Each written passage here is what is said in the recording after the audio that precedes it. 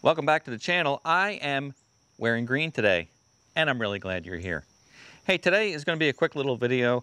I just want to talk about a couple products that I just bought, and I'm not selling you anything. I'm not affiliated with these companies in any way, but I bought two similar products to do a little bit of a test. One I purchased on Amazon, the other I bought from a US company. Pretty significant price difference. Is there a significant difference in quality? Stick around and find out. Welcome to my cluttered garage. You know I'm really glad you're here. So a couple weeks ago, you may have seen the video where I talked about this clamp-on 2-inch receiver. Clamps onto your bucket of your front end loader, and it accepts a 2-inch hitch, and you can put that on the front of your tractor. You can maneuver trailers around. It's really a handy little piece. Cost about $65. In that video, I tested it on my 10-foot utility trailer, but I also tested it on my 25-foot travel trailer. The travel trailer weighs about 4,200 pounds with a tongue weight of about 600 pounds. And although it moved it, it felt a little sketchy, and I was a little bit uncomfortable moving it with that. The utility trailer, perfect. I'll use it for that probably all the time. Super handy for maneuvering. I like it a lot for that. But again, the travel trailer with that kind of weight, it did it, but it didn't feel too good. And actually later I went back and I looked at my bucket. It left a little dimple where this clamps down. It clamps down, and then there's a piece underneath that holds onto the bottom of the bucket.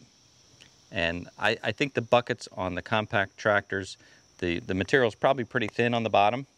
It left a little dimple. So I will not be using it again for that heavy travel trailer. So instead I looked at 3-point hitch receivers. And of course I went to Amazon. It's kind of the go-to for people these days. I understand that. And I found this 3-point receiver. Attaches to the back of your tractor, your 3-point hitch. And made by the same company as the clamp-on adapter, which is actually, there are several companies that sell them. I think they're probably all made by the same company in China. Decent quality, gotta say. The clamp-on adapter, good welds, looks good. I mean, really, no complaints about it. This one, made by the same company, or at least sold by the same company, also made in China, seems to be pretty well made. Again, comparing it to something homemade that I would do, this is better than what I could do. But I looked at that and I started thinking about the importance of supporting American-made companies where you have employees, and you know the whole story with that. And we want to buy American when we can, or if you're in another country, you want to support your home country because it supports jobs, it supports the economy. Anyway, you know about that. So I started looking into American-made products, and I found the Heavy Hitch, which is a company in, I'm almost sure it's Minnesota. Heavy Hitch makes these 3-point hitch adapters, and they make several different types, several different grades. This one is the standard duty hitch. You can get heavy duty, you can get ones with brackets for suitcase weights, lots of options. So let's talk about these two different products. I'm just going to call this the Amazon product. This one cost $69.50. Shipping included. This one from Heavy Hitch cost $250. There was a discount when I bought it. It was on sale, so $25 discount. So that's $225. But then shipping was $34.20 for a grand total, I've got my notes here, of $259.20. So you're talking $70 compared to over $250. I could buy 3 of these and still have $50 in my pocket. That's a tough choice. And quality-wise, when I look at the two units, there is definitely a big difference in quality. The Amazon unit is listed at 29 pounds. I weighed it, I came up with 23 pounds. The Heavy Hitch is listed at 34 pounds. I weighed it, I came up with 35 pounds. So a difference of 12 pounds, 12 more pounds of material in this unit. And I have to say the finish on this one is exceptional. There's a couple little details I'll point out, and we'll maybe get some close-ups of those. But this one is definitely heavier. It's called a heavy hitch, and it is heavy. It feels great. They both came with the Category 1 pins. They both screw into place. The heavy hitch has the Category 1 pins along with a jam nut, which is nice. You screw it in, you can, if you want your holes straight up, you can do that and then tighten your jam nut. The other one just simply screws in. I don't know how you tighten it other than stick a screwdriver or a rod in that hole and tighten it, or put a pipe wrench on this side because it's not a hex. It's not hex shaped, it's just round, so you'd have to put a pipe wrench on there and tighten it, which works. The Amazon unit came with a pin for the top link. The heavy hitch did not come with a pin for the top link.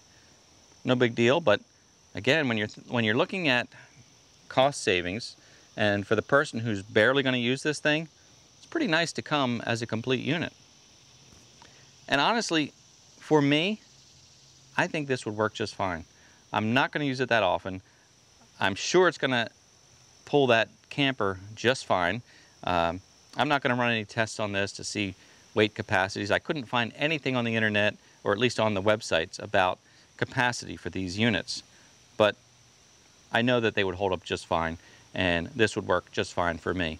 One pretty nice thing about the heavy hitch is you can order it in Kubota orange, John Deere green, Massey red, or black. So they have those options.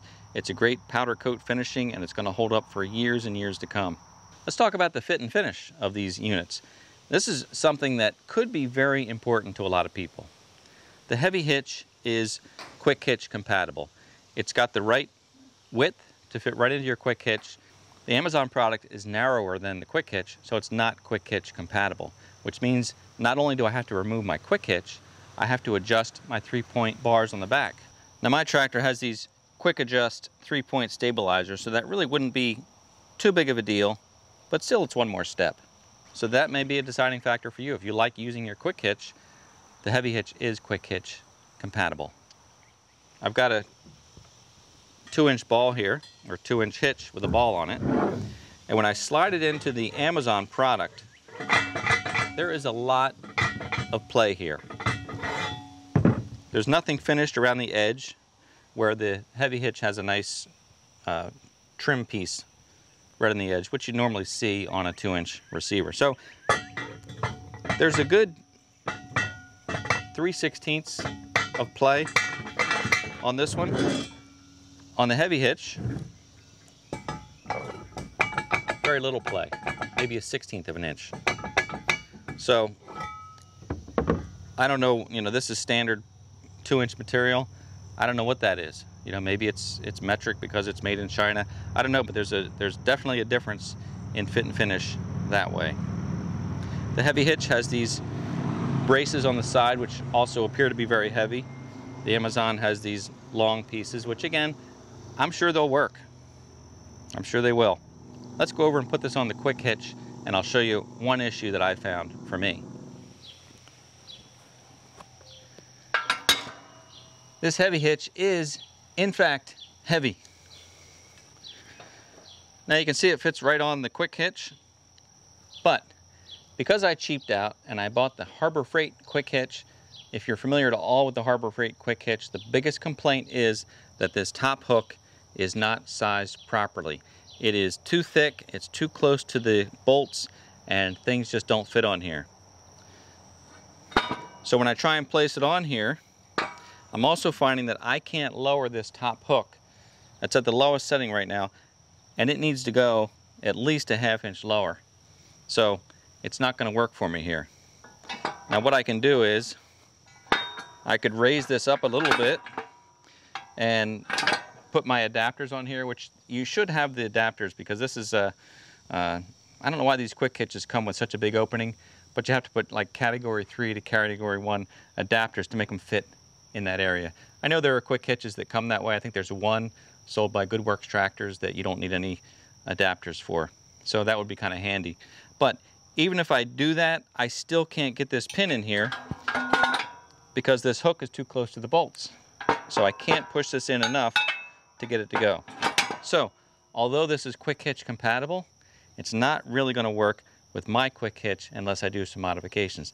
I don't think that's the fault of Heavy Hitch. I think that's really the fault of Harbor Freight and the design of their quick hitch, which works most of the time for me. But in this case, it's not going to work, and I'll probably change this out at some point or do something to make it work. So what's the takeaway here? Well, I think if you can support a company like Heavy Hitch, you should do it. You're going to get a better made product, you're going to get customer service directly from the manufacturer, and you're going to be supporting jobs and local economies. So that's pretty important. Saying that, I don't think anybody could blame you for going for the $70 option, especially if you're not going to use it very often. It's a tough call. You know, we want to support our local businesses as much as we can, but there's a big difference there of nearly $200, and that's not easy for people, and I recognize that.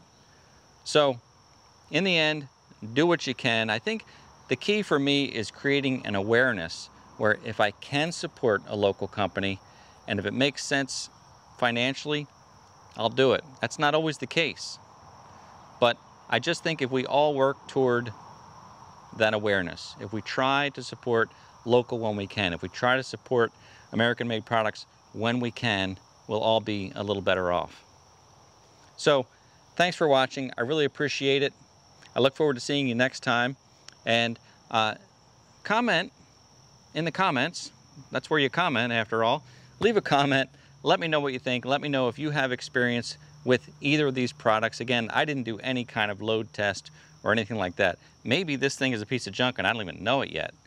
At any rate, let me know what you think. I look forward to chatting with you in the comments. Make sure you stop by one of our live streams Monday evening, 7 p.m. Eastern Time. We always have a lot of fun, and when I can, I get some good guests to join, and we talk about tractors and some non-tractor issues, because sometimes we just want to break from everything we're doing and just talk about some pretty fun things. So join me if you can, and I'll see you next time.